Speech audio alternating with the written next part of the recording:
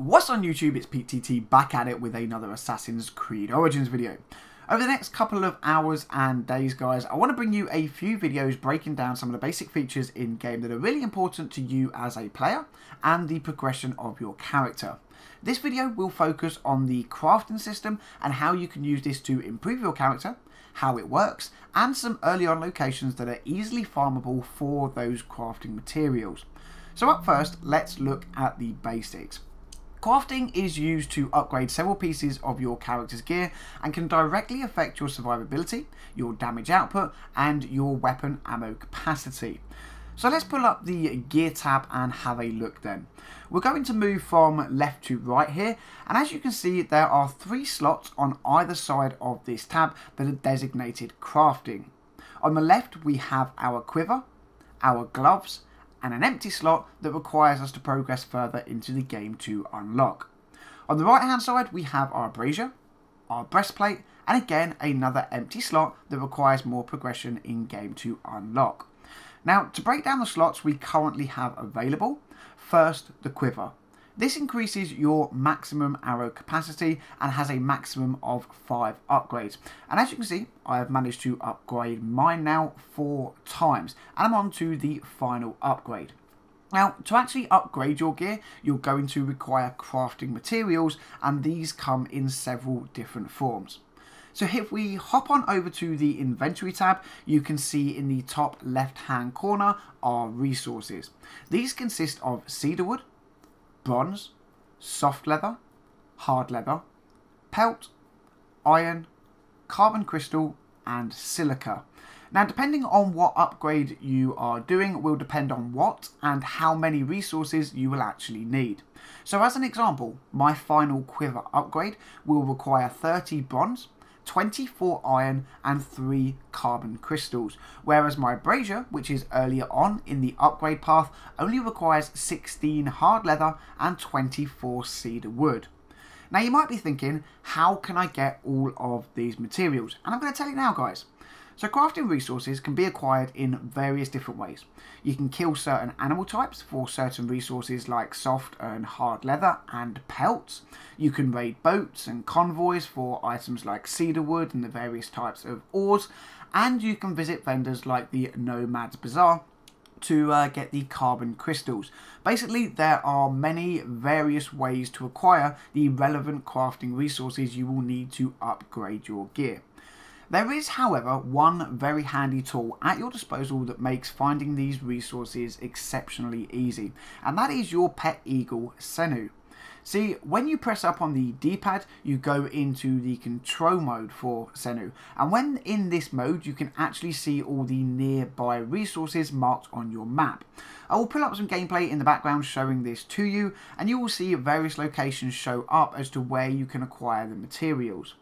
Now, from what I've experienced so far, these are indeed random, depending on your location and your surrounding area. For example, if you're in the middle of the desert, don't expect to find any hippos. But if you're by water, then you can expect to find lots of hippos and crocodiles. This also impacts like certain nests, so the hippo and crocodile's nests are obviously they're always going to be by the water, whereas further out into the desert, you're more likely to find things like hyena and vulture's nests. Now, let's look at other crafting options then. So, we know the quiver increases the amount of arrows you can carry. But the next one next to it, it's a cool little item, and it can actually go hand in hand with your quiver and ranged weapons, and that is your glove. This increases your ranged weapons damage. Now personally, I'm on my 5th upgrade here, and I have to be honest, you really do notice the difference when you start upgrading your gear versus your weapons damage output. So I wouldn't sit on these upgrades, guys. Get them done as soon as you can. Now moving over to the other side then, we have our brazier, and this increases your melee damage. So again, in a similar fashion to the glove, this will increase your damage output. Then we have the breastplate. This increases your maximum health, thus increasing your survivability and makes taking on those tougher camps much easier. Now, as to what the 2 hidden slots are, I have no idea. I think the one on the left ends up being a hidden blade, but I have no idea what the one on the right will do. But Of course, I will update the video later on down the line when I actually know more. Obviously, you know me guys, I didn't want to ruin Assassin's Creed for myself. I don't. For every time there's a new Assassin's Creed out, I like to go into it blind, so I will find these things out as I go. If you guys know, that is cool. Happy days. Please don't tell me in the comment section because I really don't want to know. I want to find out for myself. Now on to something I hope will help you all out, and that is where best to farm your crafting materials very early on in the game to get those upgrades nice and early. So the best place I've actually found right now is, I'm probably going to butcher this, Lake Mariotis region. I will show you where this is on the map now, and for this you're going to want to be on the left hand side of the lake. The reason for this is that you have a crocodile, vulture and hippo nest all very close to each other. And on the path between them, you will frequently find deer and hyenas that will drop you soft leather. Then you have the lake itself. This is full of boats and other bits and pieces that will have all of the other resources you will need for the higher upgrades for your gear. But they are at a low level, as this region is the second region you will come to on your playthrough.